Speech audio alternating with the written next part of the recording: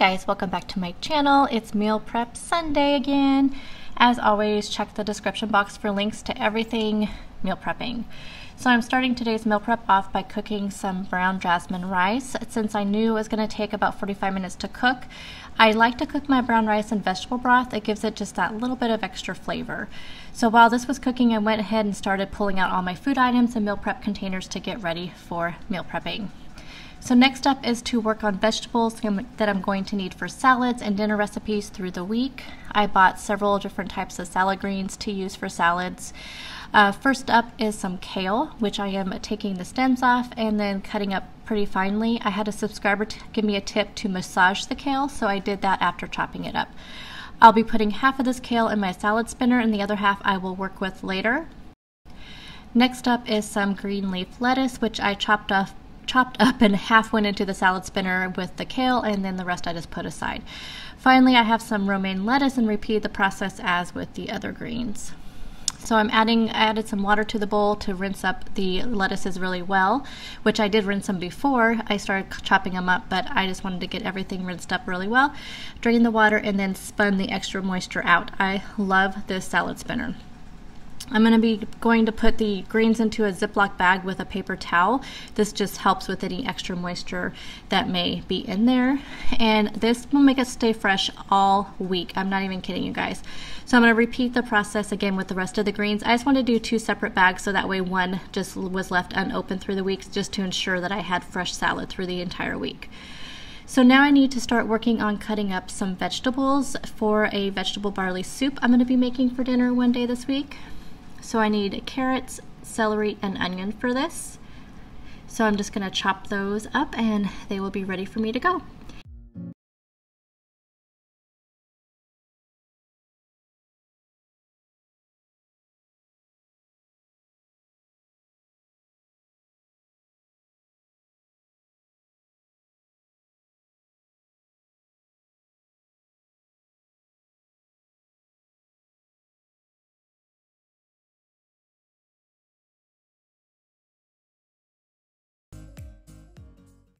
And I'm also going to be making a stuffed pepper casserole, for which I need some peppers and onions.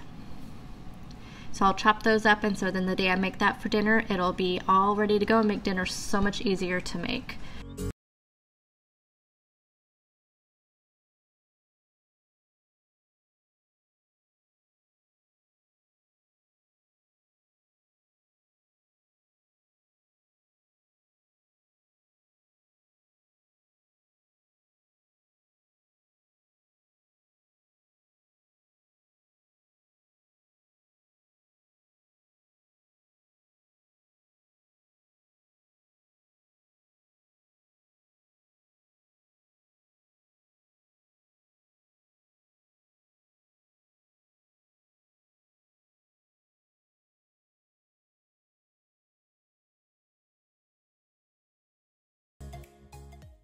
So as usual, I'm also going to cut up some green onions and red onions that I'll use for salads.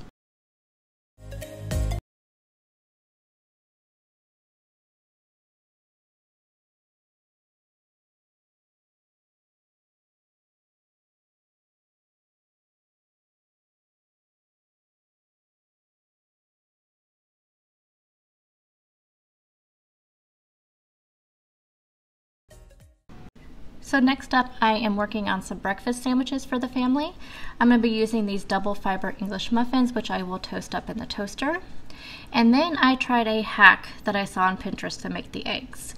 It's using mason jar lids to make the eggs. So I have greased my pan and the insides of the rings.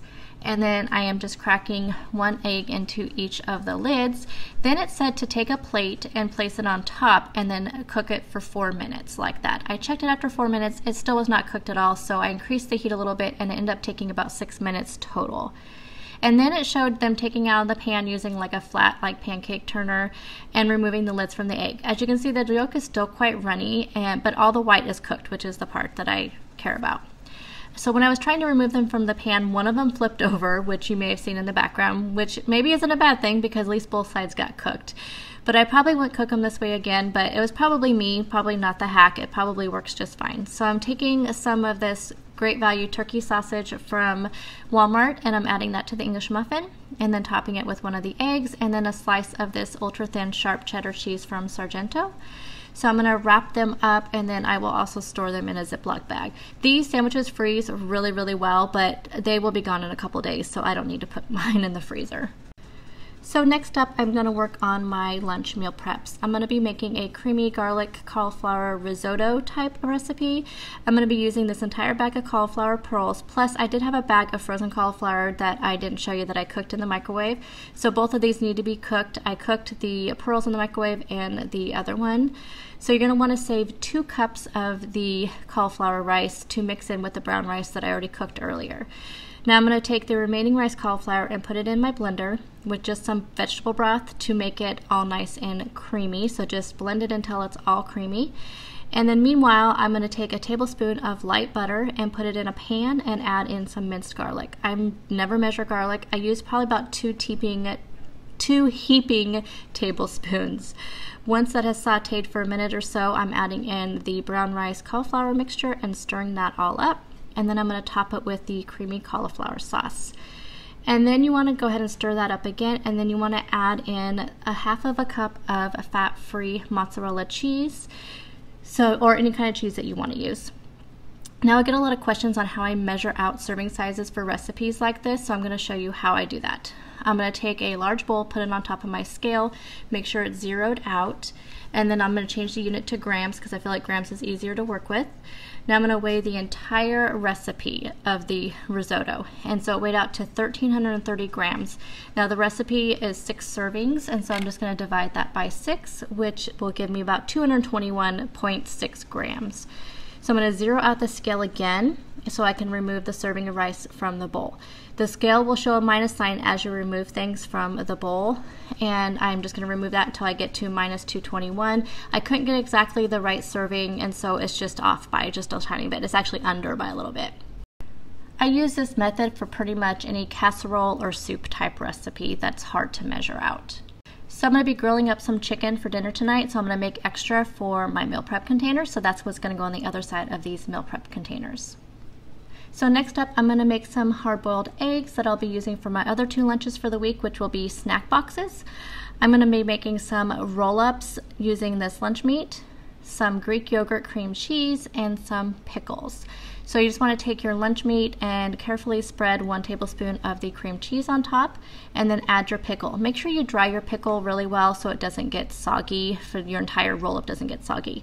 So I'm going to do 3 for each container. And then also to these containers, I'm going to add a cheese stick, a hard-boiled egg, and then an unsweetened applesauce cup. And then the day I have this for lunch, I will also have a serving of these Good Thins veggie crackers. Okay, so I'm also prepping some dinner too, and besides like the vegetables I was chopping, so I am doing some chicken that I'm going to have for dinner tonight, and then I will just grill up all of it, and then this will be what I'll have in my lunch meal prep containers as well to have a few days this week. This is a marinade I'm using. I've never used this one before, so I just make it how it is on the back here, and I used apple cider vinegar instead of red wine vinegar. And then I am also cooking up a big pot of pinto beans for my husband to have throughout the week. Okay guys, so my meal prep is done. First, I get a lot of questions like, what does my kitchen look like when I'm done? So yes, I have a sink full of dishes here. Over there I have a big mess that I need to clean up. Let me show you what I ended up with. So here is the cauliflower rice, like risotto, creamy garlic cauliflower, whatever it's called. Then I will have grilled chicken in here after I make that tonight when I make dinner. I have the green onions that I will just have on salads and whatnot. Then this is the rest of that cauliflower rice dish that I'll have for side dishes tonight. I have the celery and onion that'll be for the soup, the vegetable barley soup, and that's what the rest of this is for too, for the celery and carrots. Then I have my salad mix here for salads this week. The breakfast sandwiches are all done. And then these onions are going to be for the stuffed pepper casserole, as well as all these peppers. Then I have the red onion that'll be for salads. And then here's my snack boxes for lunch 2 times this week. So I have the roll-ups, the cheese, applesauce, and hard-boiled egg. And then I have some carrots. So then I have my snack bins from my refrigerator. So I have the carrots here, a couple hard-boiled eggs, and then there'll be something else here, but I'm going to be filming that in a separate video. So it's another fall recipe video. So that's what'll be in the rest of this. Yogurt, applesauce, guacamole, and some cheese. So that is the prep for today.